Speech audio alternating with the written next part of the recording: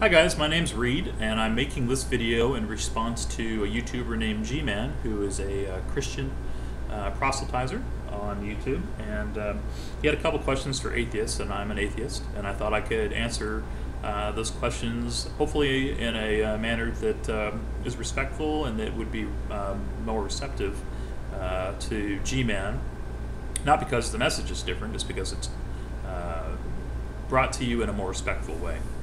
So then a lot of times I notice out there, kind of going more into that, is I see a lot of people kind of cut each other down because they have different opinions, or they don't agree on the facts. And that's of course the case between Christians and atheists, or theists and atheists in general. We just, we have different ideas on things. Both of us are trying to spread information to people that we believe is true, and that doesn't make us bad people. It makes us disagree, of course. There's good things about G-Man. G-Man seems like a very committed person, very loyal. He's obviously invested in what he does, and those are all good attributes. And a lot of the atheists are too. So one of the questions I was going to answer for G-Man was he had a question about, why do atheists make videos? And so, he's kind of questioning, well, if atheists don't have a set of tenets and precepts, then what's the function of combating these different theologies, like Christianity, for example, which is G-Man's? Well, the reason for it is because atheists, like theists, believe that what is true is important for people to know, and I believe that. So we talk about this because people will invest themselves differently into different things depending on what they believe. So if a person's a Christian, he's going to go to church, he's going to spend his time investing himself into the Bible and to what it says, and to adjusting his lifestyle to be a Christian. Whereas if you're not, you're going to invest yourself into other areas, maybe science, maybe things that are actually in conflict with what the Bible says in science, like maybe stem cell research would be a good example of that. Or into different ways of preserving the human mind and body, seeing as a lot of atheists do not believe in a spirit. They believe we're physical beings, and the brain is a process, so a physical process that can be captured and emulated and whatnot. There's different technology out there available now that could help us preserve us as humans. So those are some of the reasons I see, and some of the things I believe in why I make videos about atheism, or why do I talk to people about the evidence for atheism through things like evolution, or through just different factual errors you'll find in the Bible. And I know a lot of people go through reasons they believe. There's lots and lots of evidence out there. If Christians are interested in seeing some of the reasons people have conflicts with different theologies, or with yours, for example, if you're a Christian, you could go to the Skeptic's Annotated Bible, and there's a lot of things that repudiate what's said in the Bible right there through the internet. It's a great resource, and so I'm not going to spend a lot of time going into that, since it's already been pretty well established out there on the net. One of the other things that G-Man had asked is, or claimed, is that atheism, he believes, is a religion, which it's not. And I wanted to go into why atheism is not a religion. Let me first say that atheism does not have a set of tenets or principles, aside from it's just an objection of claims without evidence. So we don't have like a set of guidelines that tell us to think a certain way when it comes to politics or our lifestyle. It's just basically saying that if you bring a claim to us without sufficient evidence, you are responsible for proving the case to us. You have that burden of proof, as you hear a lot of atheists say, to prove to us that this is true, so we can change our behavior and adapt to it.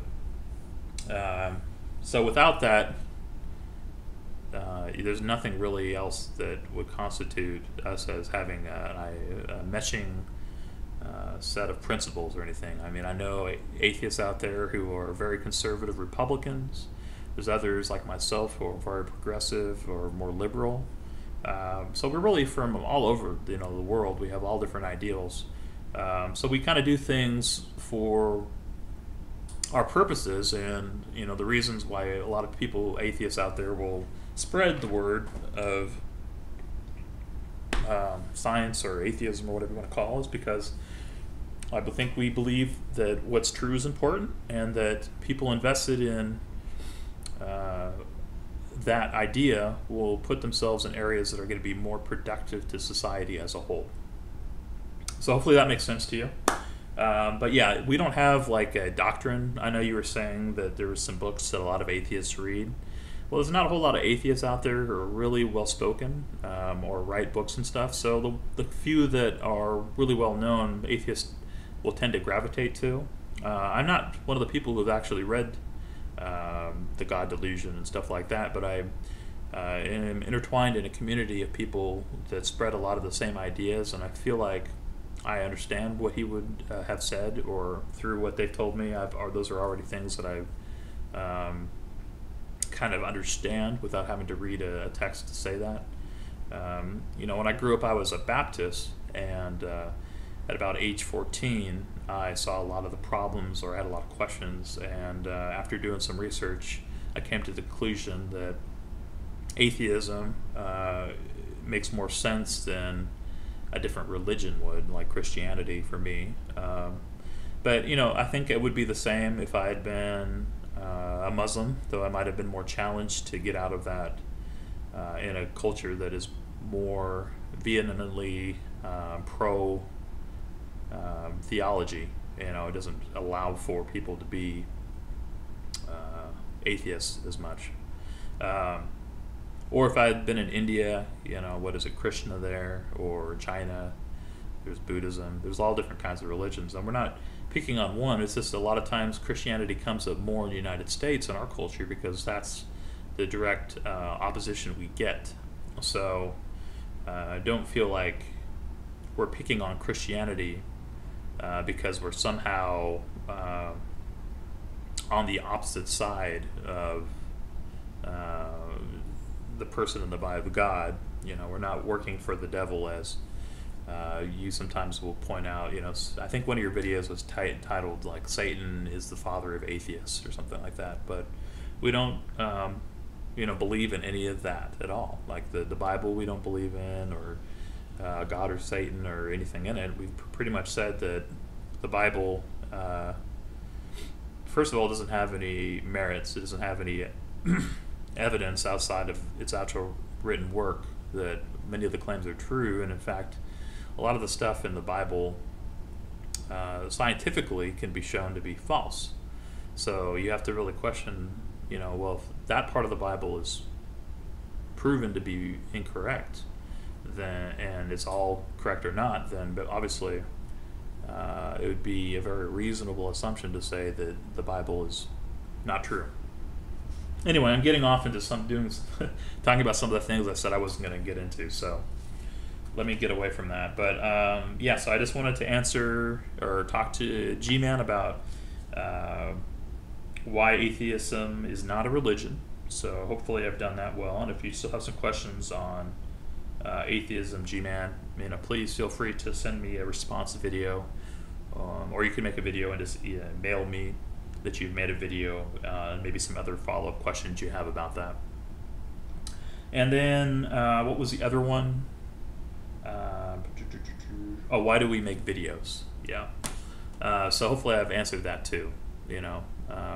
Again, it was just because we care about what's true. We want people to be invested in things that are going to be productive towards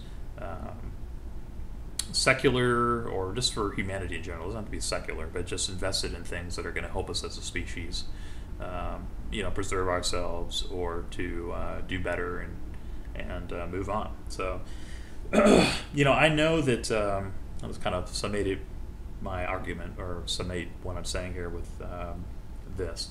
I know that this is not an attractive set of ideas through atheism.